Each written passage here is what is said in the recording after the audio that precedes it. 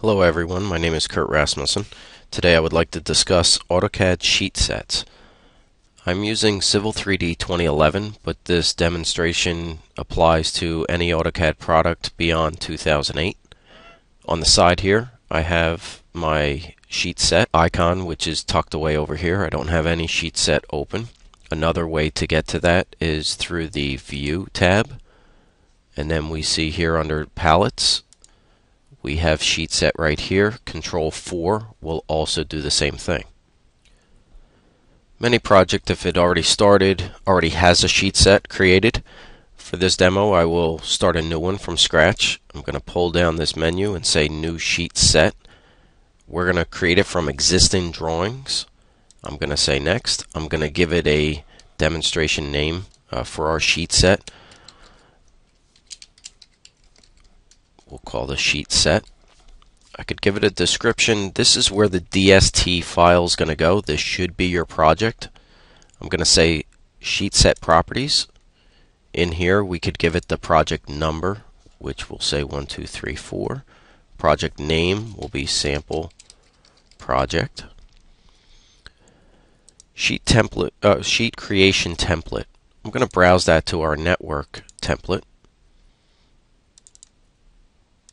And this is so that I can create new sheets directly from the sheet set manager. I'm going to browse to my files. I'm going to pick it from my documents. I have a handful of files in here that are AutoCAD drawings. And we'll notice that they checked everything off here. I'm going to uncheck this. If you were going to your project drawing location, you probably do want everything checked off. You may have them also in different spots. I'm going to start by checking an AutoCAD drawing there, AutoCAD drawing here, maybe another one just for this demonstration, and say next. We see that they're listed here. It numbered them in order. We can always change that later. I'm going to say finish, and as we see over here, that quickly all those 5 sheets became part of my sheet set. It shows a preview, tells you who it's made by, the date, who has it open, things like that. If you double click on it, it will open the drawing, and it will also put a padlock next to it saying that this file is locked. If you continue to open drawings, since AutoCAD can open multiple drawings, it'll keep them in the background and you'll see multiple padlocks start up. To point out the benefits of a sheet set, one is I could publish all to a DWF file, a DWF-X file, which is an XML version of a DWF, which can be viewed through Internet Explorer or other web browsers. You can publish to a PDF or publish to Plotter.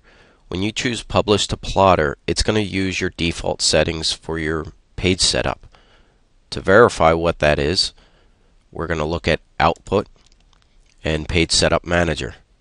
This page, if we hit Modify, we see that it's going to a plotter that we don't have here. You would point everything here and set up your CTB and say OK. That would now apply to this layout so that we could just say send to plotter.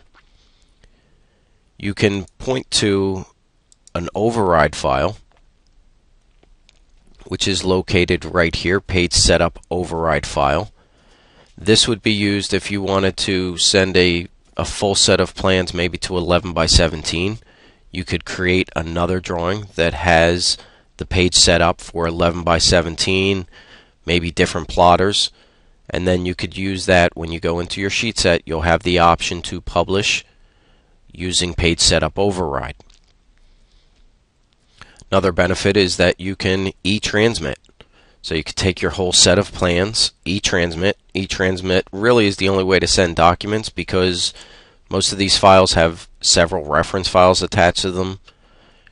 SHX files for your fonts and your line styles. Color tables attached to it which control the weights of your plotting.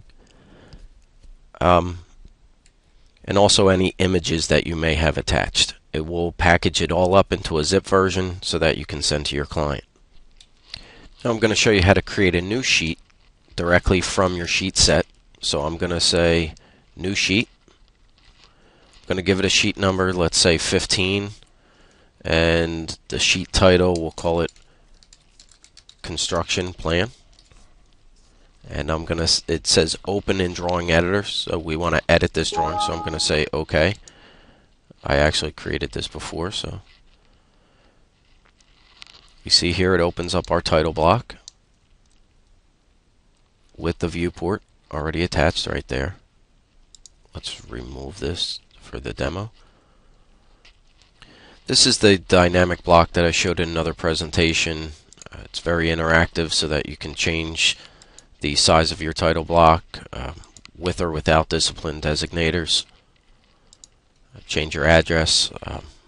What I'm going to do is, since this is a block, we want to explode this, so I'm going to explode that. Once I explode it, you see that the sample project name filled in, construction plan filled in, the project number filled in, and the sheet number filled in. If I was to go up to the sheet set manager again and right click and say rename or renumber,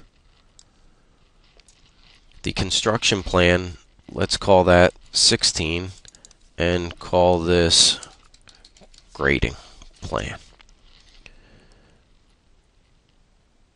When we say OK, we see nothing happens. I actually have to do a regen so that now you can see that change.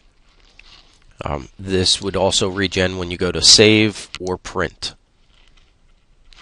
We can also use this sheet set to create our table, which would be the sheet list.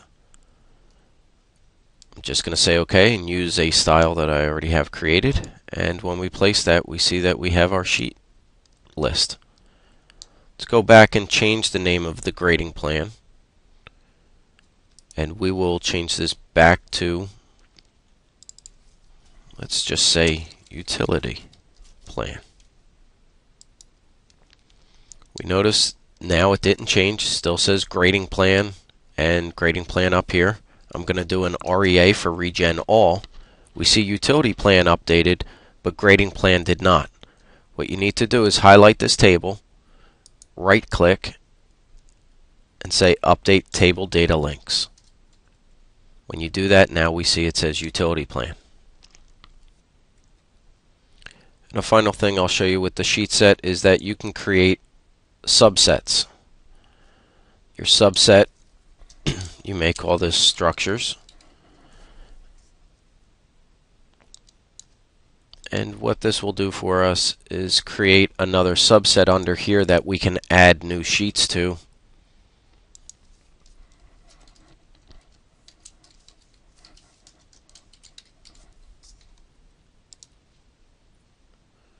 You see, we make a new drawing. Come into here, explode our title block so that it says bridge plan. And we see here that is a subset under structures. This way you can e-transmit just one department or one group of sheets. Maybe you're going for a permit and you have a separate permit plan set. One thing to let you know, anytime you associate a drawing to a sheet set, you cannot associate that same drawing to another sheet set. So keep that in mind when you're working with this. That will conclude my demonstration for sheet sets.